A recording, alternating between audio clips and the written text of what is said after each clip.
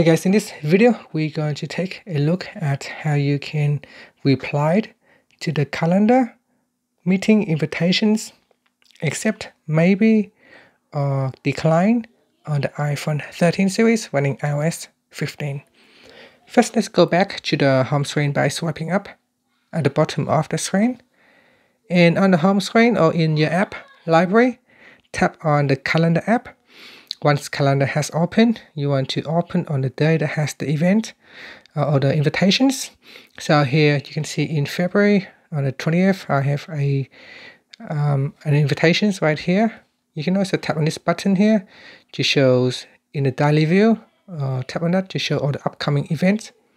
And in here, in my calendar view, in a monthly view, I can tap on this button to shows the calendar in this view. Okay, so open up the calendar event or the invitation event, and in here you can see at the bottom you have three different options: accept, maybe, or decline.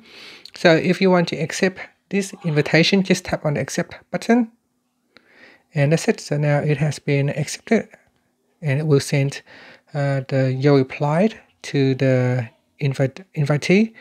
Now if you want to later on changing your status to perhaps maybe, you can go back into this event and tap on maybe, or you can simply decline. You can always make the changes as necessary.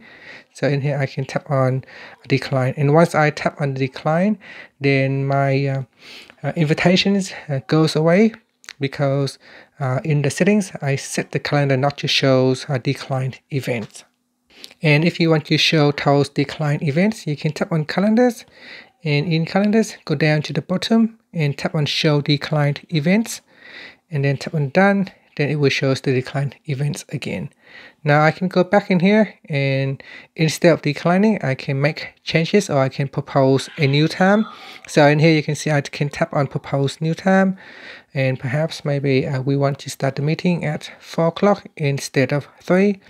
So tap on that, and then tap on done, and then tap on send, and this will send your proposed time to the other people. And then just tap on the send button, and that's it. And we'll see if the other people will accept your changes or not. And finally, you can swipe up to go back to the home screen. Thank you for watching this video. Please subscribe to my channel for more videos.